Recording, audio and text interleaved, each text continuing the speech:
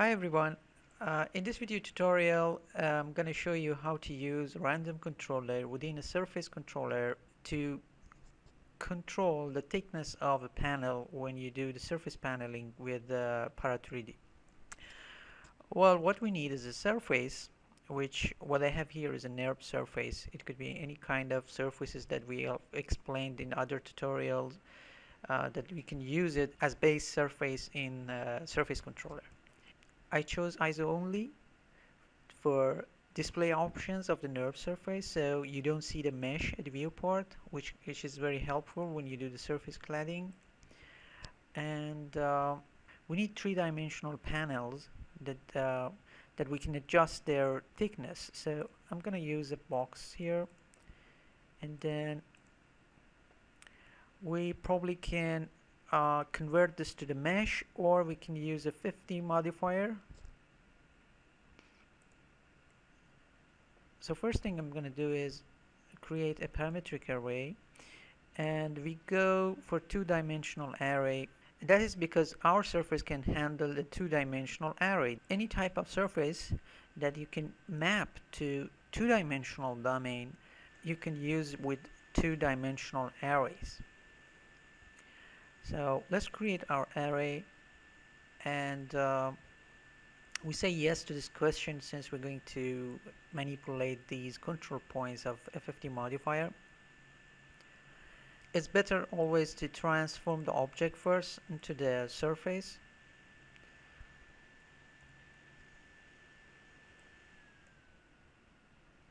I use a surface controller on transform property, and then we set our surface, and then we update the array.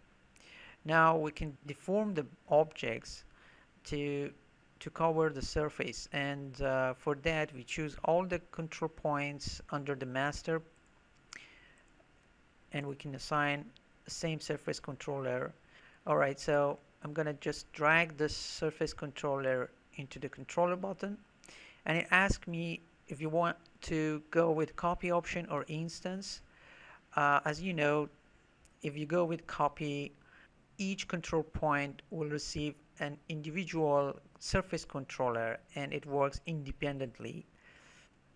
If you go with instance, all these control points will follow one surface controller.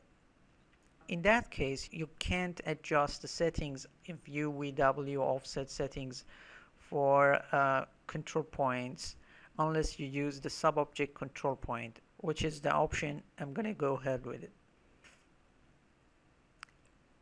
Alright, so we have the surface controller 002 for all the control points. The first thing is to pick our surface. Well, if I update the array now, all the control points will go to the one point on the surface, because obviously they are following these offset amounts in U, V, and W directions. And since these settings are the same for all these controllers, so the result for all points will be the same.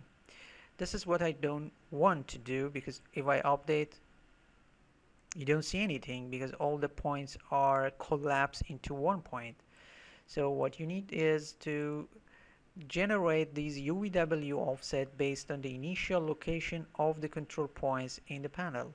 So I'm going to drag the sub-object control point, and then inside that we can set the size of the panel, and we can choose the pattern, and there are more options that we're going to cover them in other tutorials. So let's update it now. Now I should be able to see the panels, since this controller is giving out the offsets for the surface controller and everything works. Well, the question was how we can generate random value for the thickness of the panels. As you know, the Z value is projecting the control points parallel to the normal vector of the surface at that point.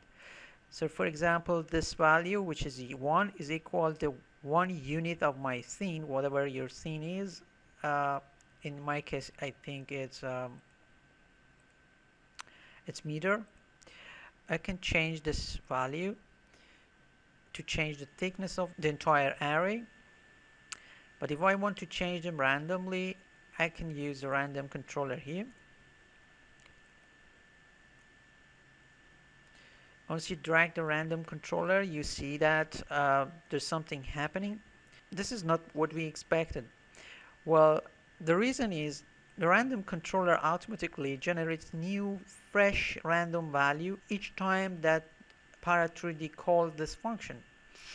And because of that, each control point receives a fresh random value. To avoid this situation, you can check this use pattern option. And now you can see that the control points of each individual panel are receiving the same value from the random controller. When you use this option, random controller basically creates a series of random value and it holds them in a list, and anytime that you retrieve a value, it goes to that list and pick one based on the location of the item in the array. And depend on the list size, you can find less or more variation in your design.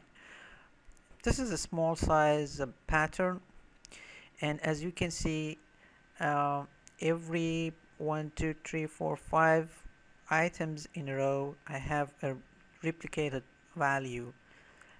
So if you don't want to see many similarities in your pattern, you probably need to increase the pattern size. Another point is, while using this option, anytime you update the array, the random values doesn't update. It's good when you do animations. But if you want to create new variations of your design, then you have to press on randomize pattern, and it creates this new series of random value within that list. And like always, you can change the minimum and maximum. I'm going to change this to 1 for minimum and 5 for maximum. And then we update the array. As you can see, nothing happens because the random values will refresh only when you randomize the pattern.